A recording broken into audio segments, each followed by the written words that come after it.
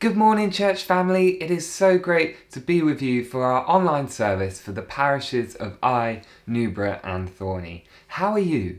How are you feeling today? How are you feeling with lockdown 2.0? Some of you may be feeling joyful today. It's a fresh start, a brand new day. So many things to be thankful for and to praise God for. But some of you may be feeling a bit weary, a bit tired, a bit down, a bit isolated and lonely. And so you might be questioning God. Well, I pray that today you're able to just take a moment out of your time to push those feelings to, not in a way to one side, but towards God.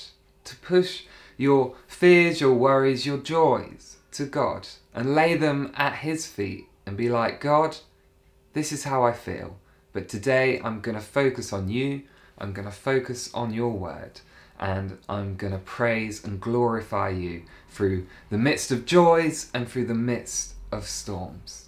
So let's pray. Father, we thank you that you're here in our homes. We thank you that you care and that you love us. We thank you for this brand new day.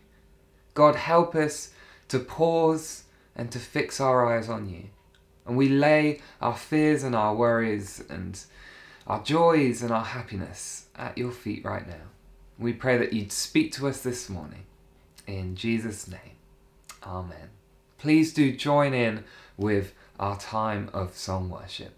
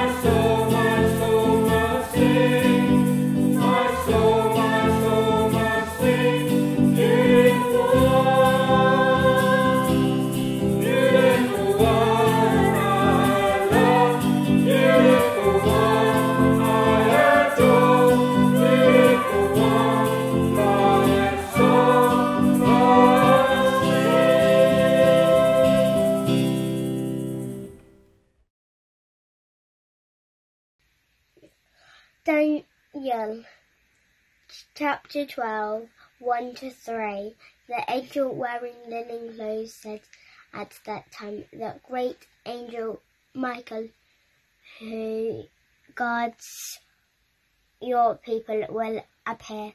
Then there will be a time of troubles, the worst since nations first came into existence. When that time comes, all the people of your nation, whose names are written in God's book, will be saved. Many of those who have already died will live again. Some will enjoy eternal life, and some will suffer eternal disgrace. The wise leaders will shine with all the brightness of the sky, and those who have taught many people to do that what is right will shine like the stars forever. The reading for today is from the book of Mark, chapter 13, verse 1-8. Jesus tells about the future. As Jesus was leaving the temple that day, one of the disciples said, "Teacher, look at these tremendous buildings. Look at the massive stones in the walls." Jesus replied, "These magnificent buildings will be so completely demolished that not one stone will be left on top of the other." Later, Jesus sat on the slopes of the Mount of Olives across the valley from the temple. Peter, James, John, and Andrew came to him privately and asked him, "When will this all take place? And will there be any sign ahead of time to show us when this will all be fulfilled?" Jesus replied, "Do not let anyone mislead you, because many will come in my name, claiming to be the Messiah. They will lead many astray, and wars will break out far and near, and do not panic. Yet these things must come. The end will not follow immediately. Nations and kingdoms will proclaim war against each other, and there will be earthquakes in many parts of the world, and famines. But all this will only be the beginning of the horrors to come."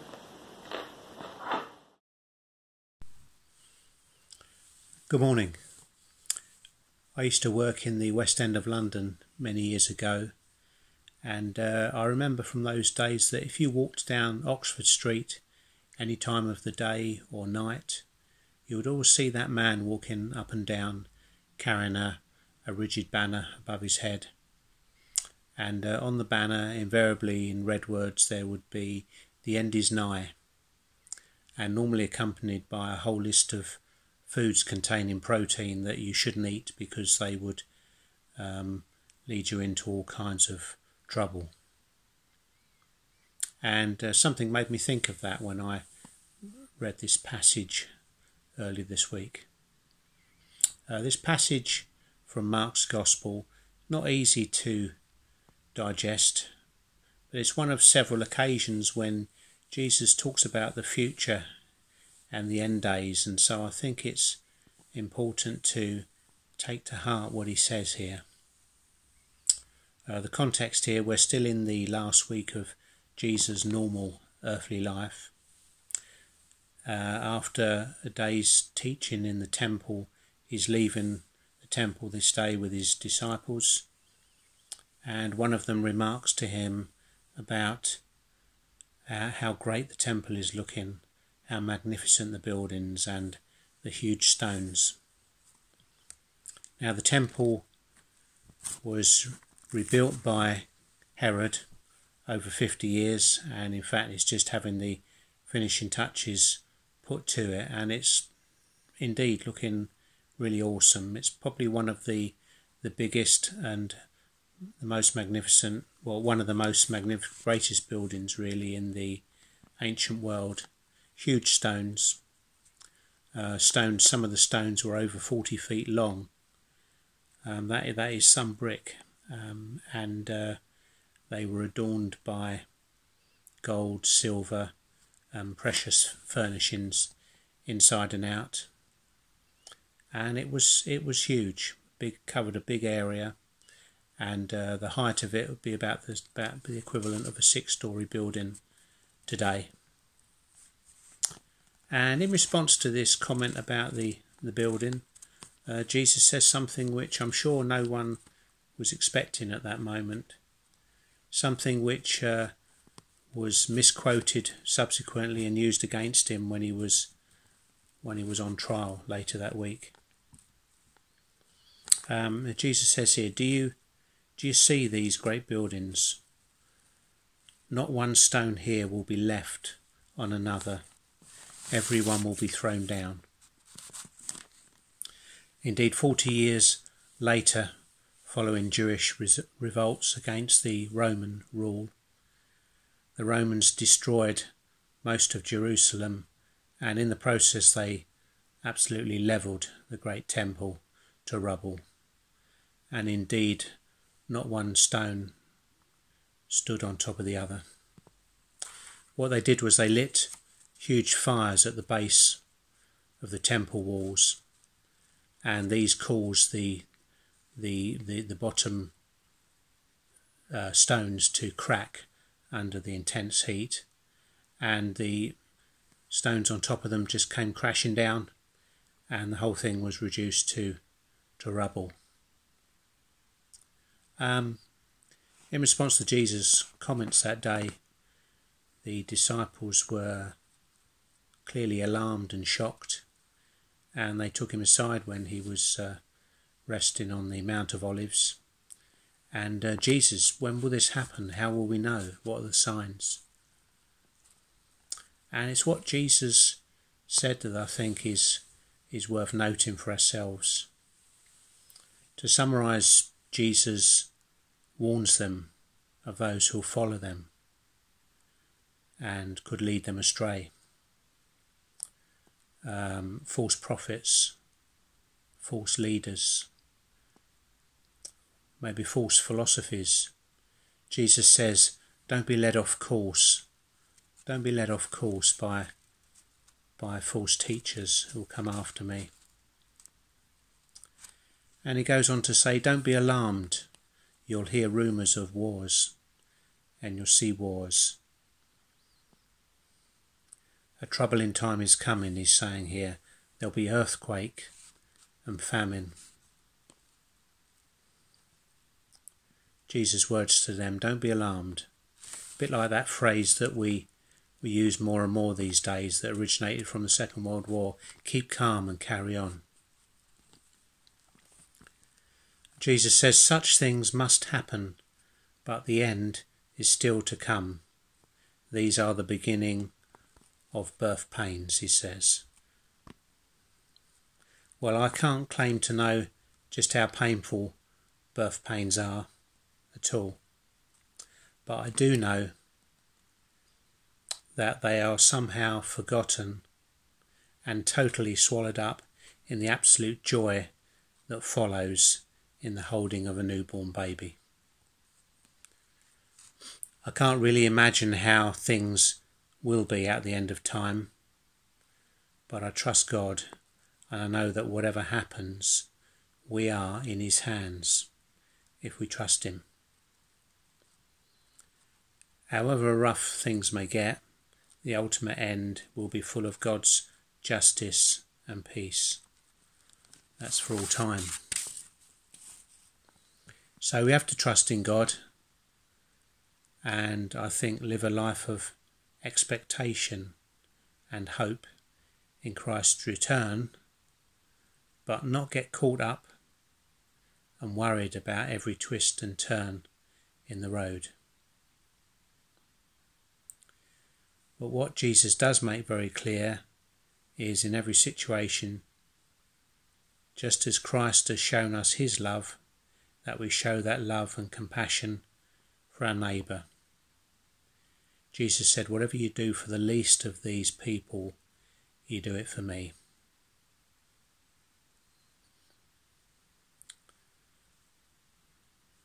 Just in closing, I want us to glance back at the temple in Jerusalem just for a moment. That great building, that symbol of greatness, where the majesty and the holy presence of God resided at that time. Within years of rebuilding, it was reduced to rubble. See, Jesus himself had many times called out the religious leaders of his day for their hypocrisy and their blind observance of the law, putting their faith in everything but God, the temple, the law. He called them out for their lack of love, their empty hearts. At one point he called them whitewashed tombs. Paul says in 1 Corinthians chapter 3, "Do you know you yourselves are God's temple and that God's Spirit lives in you?" If that's true for you, for me, we can't be thrown down. Like that old ancient temple, we can't be thrown down, the temple of God, if we're standing on the faith of the Lord. God bless you.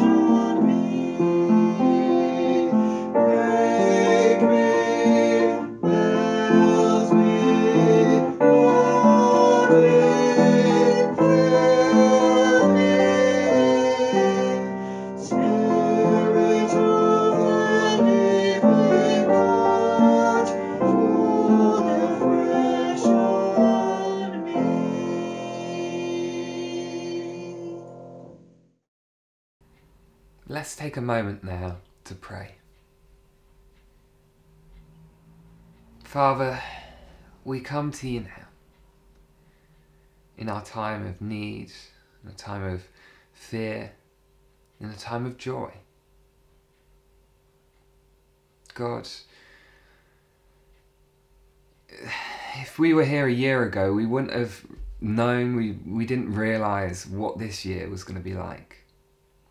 We had our first lockdown and we didn't even expect to have this second lockdown. God, some of us are feeling tired and weary and just want this to be over. God, we give you our struggles right now. And we say, God, take control. We know that you're bigger than all of this, and we trust you. So God, take control. Fill us with peace, we pray.